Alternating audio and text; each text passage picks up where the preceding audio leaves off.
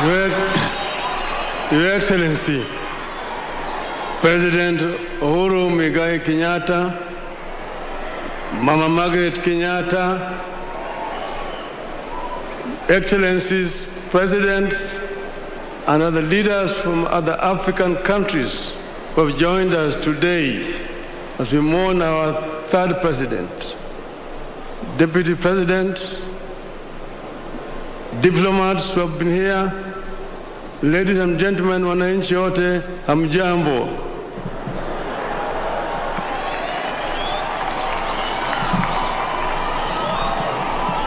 Your Excellency, I know that many of us will share my plight today. My plight today is just like a member of the clergy, either a father or a padre who is asked to eulogize a bishop, but not to talk about the bishop's religiosity or religion. I've been asked today to talk about our president, but without talking about politics. I don't know how to eulogize a politician without talking politics.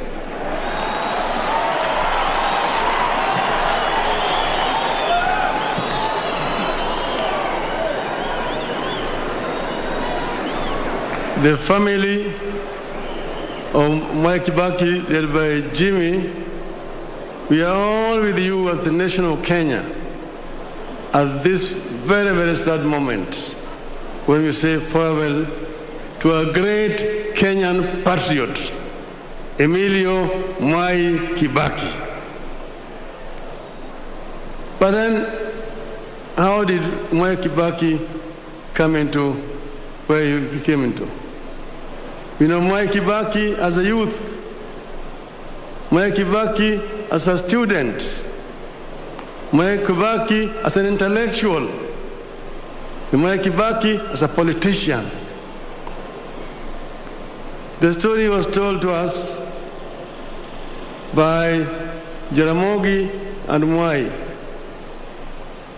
that after KANU was formed in Kirigiti Stadium in 1960, our draft constitution had been presented there, had been prepared by the one Mr. Ojino Okeo, who was Jaramogi's secretary. And he died on his way back to Kisumu through a road accident at the escarpment. Then later on, Jaramogi went to Kampala as a guest of President Milton Obote. I found Obote was campaigning with a very beautiful manifesto. I asked him, who prepared this manifesto for you? Obote said, there are some young men here in Makerere who are very good.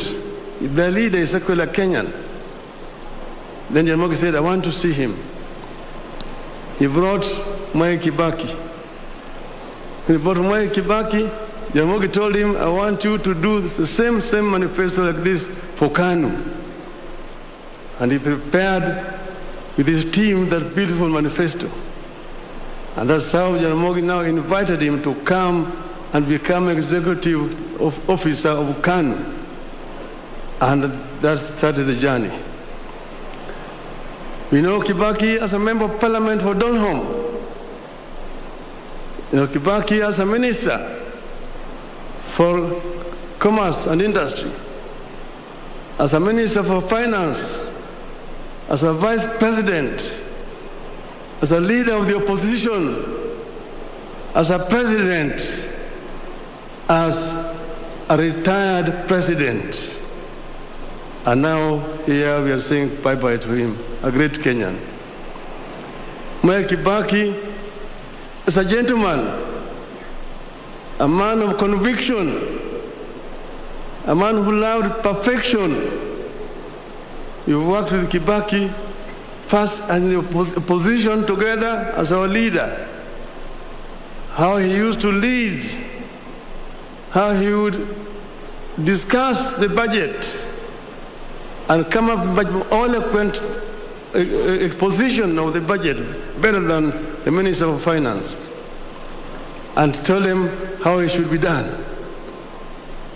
Kibaki will tell you, these people don't know what they're doing. Bure kabisa. And when it's just a lot of nonsense, you say, imavia kuku.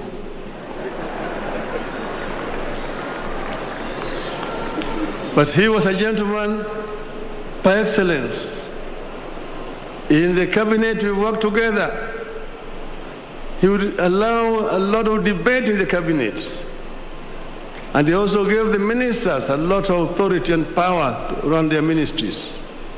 So long as you do not get yourself involved in graft. The biggest enemy of corruption, Mwai Kibaki.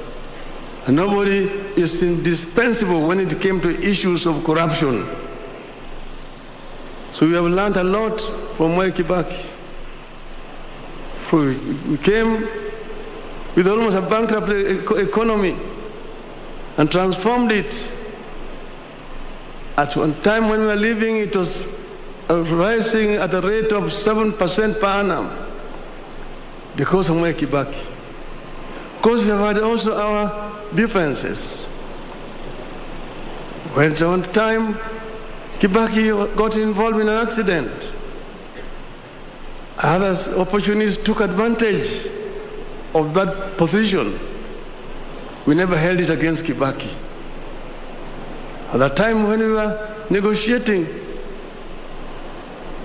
post-election violence, the stocks had collapsed at Serena. Kofi Annan invited me and Kibaki for a meeting.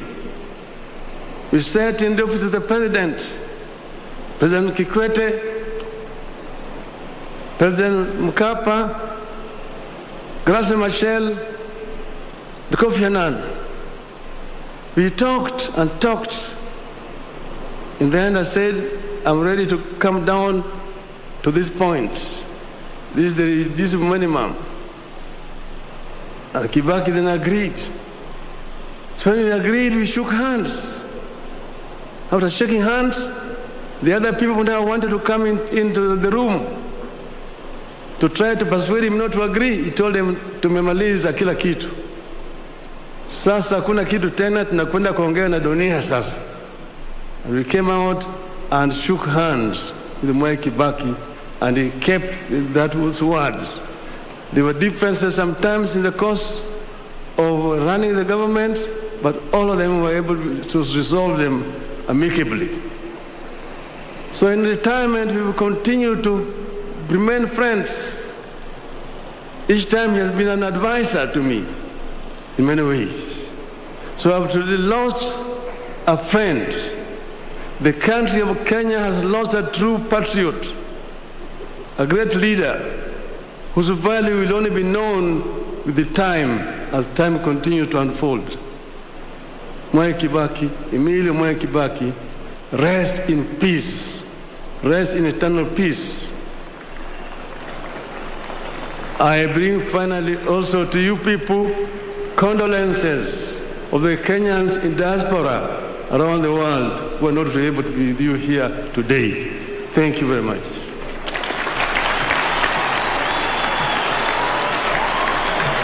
Thank you, Right Honorable Raila Odinga, for a wonderful tribute.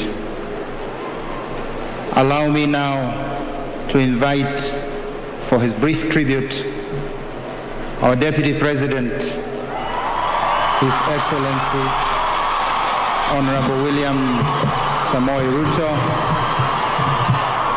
Again, we request our dear Kenyans, out of respect